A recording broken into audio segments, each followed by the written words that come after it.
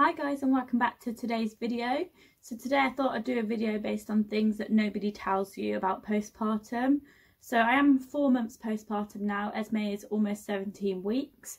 So I've just been thinking about all the things that I think I didn't really know, and some of the things maybe I did know, but not to quite the extent of what actually happened to me. So yeah, let's get straight into it. So the first one for me would be hormones. Obviously, you know that during pregnancy your hormones change so much, and obviously after birth, of course, they're going to change. But for me, Esme was in special care for almost 2 weeks. During her time in special care, me and Sam actually was able to stay with her for 2 nights. So during them 2 nights, obviously I was getting up to do her night feeds. So when I was actually getting up to do the night feeds about midnight, I was absolutely freezing. Obviously the hospital was boiling, and normally like special care baby units always are. So literally in the room we'd have the fan on, I'd be so hot, but then all of a sudden I'd just get up and I'd be absolutely freezing, and like I just couldn't stop shivering. It was just so weird. Like I've never experienced anything like that. And I think that's definitely the drop in hormones overnight. So the next thing for me is possibly linked to hormones would be headaches. So obviously I know like during pregnancy and after pregnancy headaches are quite worrying, just because medical professionals speak about blood clots and things like that, and I can't remember the other, preeclampsia, that's what it's called. But for me, obviously that was not a symptom at all. It was just, I think the change in hormones and things like that just caused so many headaches. Every night I was literally taking ibuprofen and paracetamol because I just felt so ill. Yeah, I don't think that lasted too long. Probably by the time Esme came home after almost 2 weeks, that was stopped really. But it was just something that I never really considered or thought that would happen. So another common one really is hair loss. Obviously I know loads of people speak about hair loss, and I did kind of have a bit of a brief idea, but not really what happened. So I'm actually 4 months in, and I'd say my hair is falling out more now than ever. My hair is so disgusting at the minute. It's not even been cut since December due to lockdown. It is booked in next week, thank God. I really need it doing. But the hair, like, you can't tell too much like with the consistency because it's so thick still. But every night when I have a bath, literally so much hair falls out. I brush it, so much hair falls out. I don't even know how I've even got any hair left, the amount of hair that's falling out. It's just honestly crazy. But yeah, I thought maybe like hair loss would probably last like a month or a couple of weeks or something, but 4 months in and it's just non-stop. I don't know when it's ever going to stop, to be honest. So the next thing for me is that after you have a baby, you still look pregnant. It's so weird.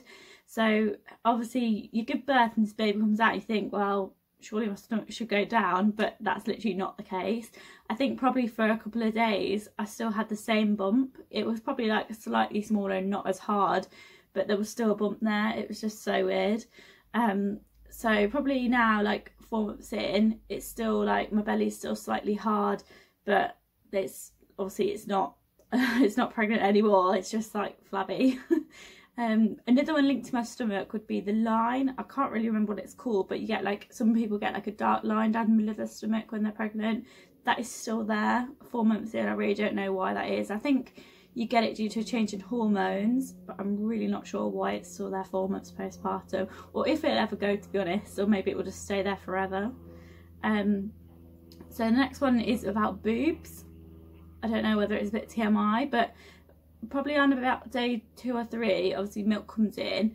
I briefly had a bit of an idea about that, and I know people said it could be painful, but for me, like, I remember leaving special care, Sam picked me up one day and I sat in his car and I was just like this, and I was like, they feel so lumpy, and I just had no idea that would happen. And it was just literally, I could feel like pea-sized lumps, and I was like, oh my God, like if this doesn't go, I'm gonna have to go to the doctors. I was really worried about what it could be. But then obviously the next day, like, my milk was just coming out. Like, I was obviously pumping for Esme, there was so much milk. So yeah, I think it's definitely linked to that. But they were literally so lumpy, so hard, I could barely put my arms down. It was just not a pleasant experience, to be honest. I think that probably for about the first couple of weeks it was like that, just because my body was regulating and getting used to it. And I think about 6 weeks in, your milk starts to regulate mostly, and then like your milk flow is consistent then moving forward. So similar to that would be like leaky boobs probably. So obviously I've kind of heard people say about like leaky boobs, and I've seen people have babies and then obviously have to change their top because their boobs have leaked unexpectedly. But for me, like, I think it's just something that I didn't consider really. Like, when a baby cries, your boobs just leak. It's very weird. Obviously my boobs, because I've been expressing, my boobs are used to like producing milk on time for Esme every 3 hours really. But I think that just like hearing a baby cry and then them leaking is just so strange. Also, like in the night, if say in the early days, if I missed a feed or something like that, if Esme slept a little bit longer, then my boobs, like, I'd wake up and I'd be soaking wet. Obviously you can wear like breast pads and bras and things like that, but for bed I didn't really want to do that. I think because my boobs were still quite like lumpy and tender, just because they were still regulated in the early days, it was just not comfortable wearing bras to bed all the time. But then you'd run the risk of waking up like soaking wet. I woke up many times with like the bed really wet and me really wet. It's just not great really. Probably the final thing was like hunger. I've kind of heard like things about this before, and I know that in pregnancy obviously you're quite hungry, but postpartum I'm literally so hungry all of the time. I think with breastfeeding as well, I need extra calories, but literally like I'm just craving things all the time and I just can't stop eating. I know that towards the end of my pregnancy I was really craving like cakes and millionaire shortbreads and things like that, and I'm not really like a cake person. I don't really eat that sort of thing.